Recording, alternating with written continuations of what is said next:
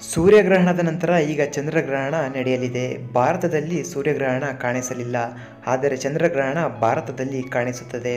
ಇದು ಜುಲೈ 16 ಮತ್ತು ಜುಲೈ 17ರ ನಡುವೆ, ಅಂದರೆ ಮಂಗಳವಾರ ರಾತ್ರಿ ಮಧ್ಯಾಹ್ನ 1:30ಕ್ಕೆ ಪ್ರಾರಂಭವಾಗಲಿದ್ದು 4 ಗಂಟೆ 30 ನಿಮಿಷಗಳವರೆಗೆ ಇರುತ್ತದೆ. ಚಂದ್ರಗ್ರಹಣ ಹಿಂದೂ ಧರ್ಮಕ್ಕೆ ಮಹತ್ವವನ್ನು ನೀಡಿದೆ.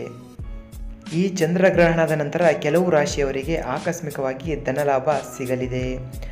ಈ ಗ್ರಹಣ ಉತ್ತರಾಷಾಢ ಶ್ರಾವಣ ನಕ್ಷತ್ರದಲ್ಲಿ ಉದ್ಭವಿಸುತ್ತದೆ. ಹಾಗಾಗಿ ಈ ಎರಡೂ ನಕ್ಷತ್ರದವರು ತಮ್ಮ ಇಷ್ಟ ದೇವರನ್ನು ಪೂಜಿಸಿ ಗ್ರಹಣದ ನಂತರ ಸ್ನಾನ ಮಾಡಬೇಕು. ಈ ಚಂದ್ರಗ್ರಹಣ ನಂತರ ಯಾವ್ಯಾವ ರಾಶಿಗೆ ಶುಕ್ರದಶೆ ಬರಲಿದೆ ಎಂಬುದನ್ನು ತಿಳಿಸಿಕೊಡಲಿದ್ದೇವೆ. ಈ ವಿಡಿಯೋನ ಸಂಪೂರ್ಣವಾಗಿ ನೋಡಿ. ನೀವು ಜ್ಯೋತಿಷ್ಯವನ್ನು ನಂಬುವುದಾದರೆ ಈ ವಿಡಿಯೋಗೆ ಒಂದು ಲೈಕ್ ಮಾಡಿ, ಹಾಗೆ ವಿಡಿಯೋ ಕೆಳಗಡೆ ಕಾಣುವ ರೆಡ್ ಕಲರ್ ಸಬ್ಸ್ಕ್ರೈಬ್ ಬಟನ್ ಮೇಲೆ ಕ್ಲಿಕ್ ಮಾಡಿ ನಮ್ಮ ಚಾನಲ್ಗೆ ಸಬ್ಸ್ಕ್ರೈಬ್ ಆಗಿ. ಮುಂದಿನ ಹೊಸ ವಿಡಿಯೋಸ್ಗಳ ಅಪ್ಡೇಟ್ಸ್ಗಾಗಿ ಪಕ್ಕದಲ್ಲಿ ಬರೋ ಬೆಲ್ಲೈಕನ್ ಕೂಡ ತಪ್ಪದೇ ಕ್ಲಿಕ್ ಮಾಡಿಕೊಂಡು ಆಲ್ ಬಟನ್ ಮೇಲೆ ಪ್ರೆಸ್ ಮಾಡಿ. ಇದರಿಂದ ನಾವು ಮಾಡುವ ಪ್ರತಿನಿತ್ಯದ ವಿಡಿಯೋಸ್ಗಳು ನಿಮಗೆ ನೋಟಿಫಿಕೇಷನ್ ಮುಖಾಂತರ ಬರ್ತದೆ.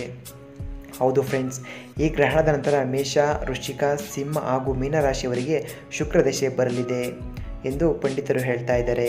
ಈ 4 ರಾಶಿಯವರ ಆರ್ಥಿಕ ಸ್ಥಿತಿ ಒಳ್ಳೆಯ ಹಂತಕ್ಕೆ ತಲುಪುತ್ತದೆ. ಇವರಿಗೆ ಆಕಸ್ಮಿಕ ಧನಲಾಭ ಸಿಗಲಿದ್ದು, ಉದ್ಯೋಗ ಹುಡುಕುತ್ತಿದ್ದವರಿಗೆ ಒಳ್ಳೆಯ ಉದ್ಯೋಗ ಸಿಗಲಿದೆ. ಈ 4 ರಾಶಿಯವರು ಗ್ರಹಣದ ದಿನದಂದು ತಪ್ಪದೆ ಶಿವನನ್ನು ಪೂಜೆ ಮಾಡಿ. ಹಾಗೆ ಉಳಿದ ರಾಶಿಯವರಿಗೆ ಸ್ವಲ್ಪ ಪ್ರಮಾಣದ ಲಾಭ ಸಿಗಲಿದ್ದು, ಅವು ಯಾವುವು ಎಂದು ಮುಂದೆ ಹೇಳಲಿದ್ದೇವೆ. ವಿಡಿಯೋನ ಸ್ಕಿಪ್ ಮಾಡದೆ ಕೊನೆವರೆಗೂ ನೋಡಿ. ಅಂದಹಾಗೆ ವೃಷಭ ರಾಶಿಯವರು ಅನುಭವಿಸುತ್ತಿರುವ ಅನಾರೋಗ್ಯ ನಿವಾರಣೆ ಆಗಲಿದೆ.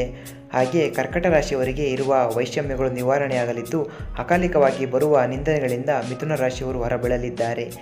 ಹಾಗೆ ಕನ್ಯಾ ರಾಶಿಯವರಿಗೆ ಸಂತಾನೋತ್ಪತ್ತಿ ಪ್ರಾಪ್ತಿಯಾಗಲಿದೆ ಮತ್ತು ಧನು ರಾಶಿಯವರಿಗೆ ಮಾಡುವ ಕೆಲಸದಲ್ಲಿ ಸಂತೋಷ ಸಿಗಲಿದೆ. ತುಲಾ ರಾಶಿಯವರಿಗೆ ಗ್ರಹ ಲಾಭ ಸಿಗಲಿದೆ. ಮಕರ ರಾಶಿಯವರು ಅನಾರೋಗ್ಯ ಸಮಸ್ಯೆಯಿಂದ ಆಚೆ ಬರ್ತಾರೆ. ಕುಂಭರಾಶಿಯವರು ಕಳೆದುಕೊಂಡ ಆಸ್ತಿಯನ್ನು ಮತ್ತೆ ಪಡೆಯುತ್ತಾರೆ. ಆದರೆ ಮೇಷ, ವೃಶ್ಚಿಕ, ಸಿಂಹ ಹಾಗೂ ಮೀನರಾಶಿಯವರಿಗೆ ಶುಕ್ರದಶೆ ಪಕ್ಕ ಎಂದು ಹೇಳುತ್ತಾರೆ ಪಂಡಿತರು. ಈ ಇಷ್ಟು ರಾಶಿಗಳಲ್ಲಿ ನಿಮ್ಮ ರಾಶಿ ಇದ್ದರೂ ಇಲ್ಲದೇ ಇದ್ದರೂ ನಿಮಗೆ ಇಷ್ಟವಾದ ದೇವರ ಹೆಸರನ್ನು ನಮ್ಮ ಕಮೆಂಟ್ ಬಾಕ್ಸ್ನಲ್ಲಿ ಕಮೆಂಟ್ ಮಾಡಿ. ಈ ವಿಡಿಯೋನ ಶೇರ್ ಮಾಡಿ. ಧನ್ಯವಾದ.